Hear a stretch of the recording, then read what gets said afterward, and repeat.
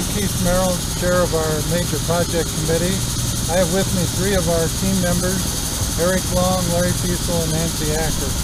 This is our monthly update to our membership, and we want to cover two areas today, our new administration office area and of course our golf clubhouse area. We're going to start off with Eric talking about where we are with our new administration area. Thanks, Keith. Just wanted to give you a little update on our administrative building. Starting very soon, you can see we've already cleared out some of the space. We have two locations where our staff is. Half our staff is in the pro shop area, so you have Cheryl, Krista, Jade, and Taylor are located in our pro shop area, so they'll be there for the next 5 to 6 weeks. And then our another support staff, which is myself, Denise, Aga, and Travis, are located at the Racket Center, and we'll be there for again 5 to 6 weeks until this project is completed. What's going on with this project? We'll have on the outside is the exterior. It's going to be more of the stucco material. It's going to go around the exterior portion of the building. We'll update some of the landscaping, and then on the interior portion we'll replace the flooring. We'll paint the walls, and some of the offices are adjusted a little bit, and then as you come in the front, there'll be more of a welcoming experience for our owners to showcase what we have here. So it's going to go nice and smooth and pretty quickly, so we'll give you updates as they come along. Thank you very much. Thank you, Eric, for the update on the administration building and new offices. Well, as you can see behind me, the porte-cochere structure is virtually completed. The dry-in is complete of the roof of the porte-cochere, and in fact the entire roof of the clubhouse dry-in has been completed. Up on the top there you can see the parapet wall, and behind that is where the HVAC units, exhaust fans, and so forth will be mounted on the roof. The parapet wall will be dried in sometime the end of this week, and on that will be stucco, and then it'll be painted to match the roof. The roof tile is expected to start being delivered next week, the early part of next week. So you'll begin to see a lot of work, finishing work on the roof. Now I'm going to turn it over to Larry, who's going to talk about the mechanical side of the project and what is going on the roof area. Hi, we're standing in the east parking lot of the golf clubhouse in front of the two 100-ton air-cooled water chillers that I spoke about earlier in another video. These will be moved very soon over to their permanent location on the east end of the golf clubhouse, and we'll move over there shortly to see that location. Moving over here to the my right, these units right here are very near and dear to my heart. In earlier videos you've seen Eric, when he gets in the kitchen, he starts talking about kitchen equipment, and his eyes light up and he gets all excited because he's a chef. Well, this is what I did for a living, and I get excited when I get around this sheet metal like this. These are the exhaust fans that will be attached to the kitchen exhaust hoods. They will be sitting on a 18-inch high roof curb, and they will have a discharge height. This ring right here, it has to be 40 inches above the roof minimum for code compliant. The air comes out up vertical in these up-blast exhaust fans. So these will be moved soon to the mechanical penthouse along with the mechanical equipment, and I'll talk about that here in a few minutes.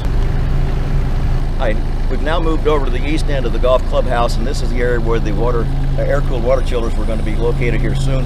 They are the units that provide the chilled water that goes into the air handling units. We have 42-degree leaving water temperature from those chillers going up to the air handling units, the cooling coils, which provides the air conditioning and the ventilation for all of the golf clubhouse.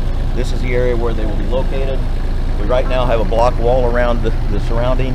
It will get stuccoed and painted to match the building, and there'll be landscaping around in front of it so that it will tend to go away, won't be as visible once it gets landscaped and stucco on it. We're still in the east end of the golf clubhouse. This is where the air-cooled water chillers will be located, and these are the chilled water lines. One is the supply line into the building, the other is the return line back out, so it circulates in and back out to the chillers. Okay. Thanks, Larry, for that update on the mechanicals. Next, I'm going to ask Nancy if she would update us on how we're coming internally in our various rooms. Nancy? A lot has happened in the inside of our clubhouse and the outside, but right now we're going to talk about the inside. I'm standing in the Lakes View room, which will have a glass sliding door and be private if you should like to have a intimate dinner party, or it can also spill over for us, like we did into the waterside. So right now it is the Lakes View, which is exactly what we see, and from here we can move into the dining room. I'm now just outside the Lakes View room into our beautiful new dining room with dance floor and gathering spaces outside. This room will seat over 200 people, and we have room for 30 or so people to sit in lounge chairs among fire pits in each of the 4 sections on the terrace. We have moved now into the Pelican Pub. The bar will be an oval shape, and there are passages to the outside. This room is also able to spill over if we need it, or us to spill from the pub into the dining area. There will be seating outside. Again, my favorite place to be is going to be the outside area, which we will talk about and look at in a minute. We are now just outside the bar, where there will be bar stools accessible from this area outside. There is plenty of seating here and into the pavilion, all undercover seating, and we will be able to have food delivered to us from the pavilion area, which takes the place of our outside grill. Now we're standing in the pavilion. Up above us right now it's open, but it will be undercover, and there will be 50 or so chairs and tables to sit. No need for an umbrella here because it will be covered, and outside over here also more chairs and no need for umbrellas. However, moving to my right, there will be plenty of seating with umbrellas, and over by the pro shop, again, many more tables and umbrellas. So I feel like this will be our major gathering space. It's just going to be gorgeous with its colors and the views and the openness. Everybody wanted to eat outside when we had the outside grill. Now we have space for everybody who wants to do that.